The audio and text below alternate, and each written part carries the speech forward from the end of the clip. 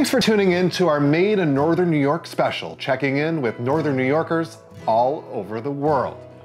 One of the places hit hardest with the COVID pandemic was Italy. We head there next. Well, all the way from the beautiful country of Italy with us now is Chiara Altieri. Chiara, it's great to see you. Thanks for doing this today. No, thanks for having me. Okay, so I hate to start this on such a dark note, but we have been seeing such horrifying pictures and media coverage of everything going on in Italy. As a resident, how do you feel that the country is recovering, and what safety precautions are in place there? It's funny you ask this. When I first came back due to the visa documentation, I arrived just a mere 2 weeks before the virus truly hit Italy. And so when I arrived, automatically they were checking for temperatures, face masks, hazmat suits were everywhere, but people were still traveling, and they didn't close down completely, I think until 2 weeks after I arrived. So they kind of had a panic day. I don't remember the exact date, but it was a Monday in March, and everything was closed for this day. Then they reopened that Tuesday. They opened everything for the rest of the week, only to close down the next week.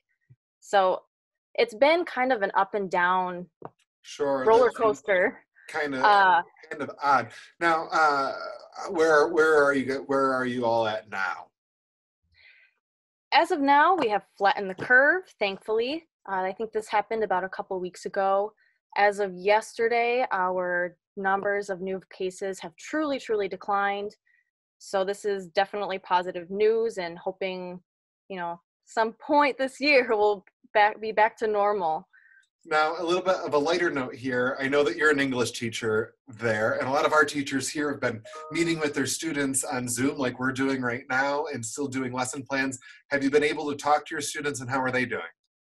Yes. Thankfully, my company is offering lessons online, also through Zoom and Skype. And so I'm able to continue my classes every day. So it's definitely keeping our minds off of the virus and everything that's going on. That's great to hear. And your family here in Watertown just reopened Altieri's market, and we are thankfully able to still get takeout here in the States and in New York, and we are really grateful that they're open because the food is so delicious. We know that in Italy, obviously, the food is such a huge part of the culture there. How is that all working there?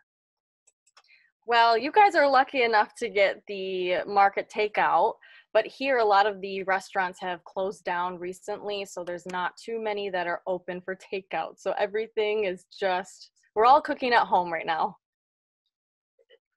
And you personally, how have you been doing? Have you been staying healthy? Have you been quarantining there at your house? Yes, I have not left my house in over 2 months now. And so I'm really ready to start traveling, especially to come back home to see everybody back there.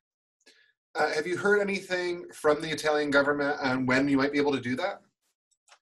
So I guess there's supposed to be another release coming out in the next couple of days. But the news that's going around is that they're trying to open Italy back up in increments in the next 6 to 8 months. But as of now, we're all in quarantine until May 3rd, and then they're going to open up some businesses on the 4th.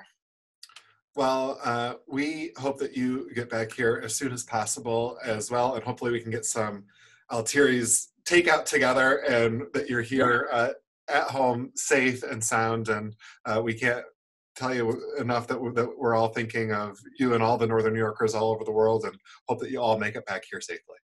Yes, thinking of all of you too, and hoping you all stay safe and healthy.